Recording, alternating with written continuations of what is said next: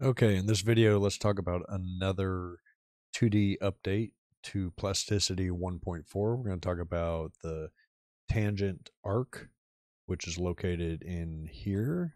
So I'm going to go ahead and do a quick circle, center circle,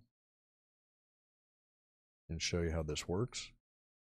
And let's go ahead and do a spline curve here. It's fine. All right, now let's go to tangent arc. And basically, wherever you click on a curve or a circle, it will keep the tangent the same and try to almost generate a whole circle out of it. You'll see.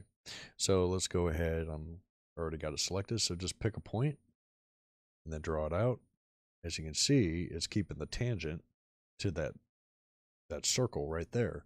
Now, granted, you try to go the other way, it doesn't kind of goes haywire. If you just hit D, it'll flip the direction. So we go ahead, boom, there we go. And it works the same way with a spline. Do Shift R, it'll repeat the last command, and then flip direction. There we go. And now you can see we just keep on playing with this if we wanted. It'll keep that tangency the same. And that's basically a tangent arc.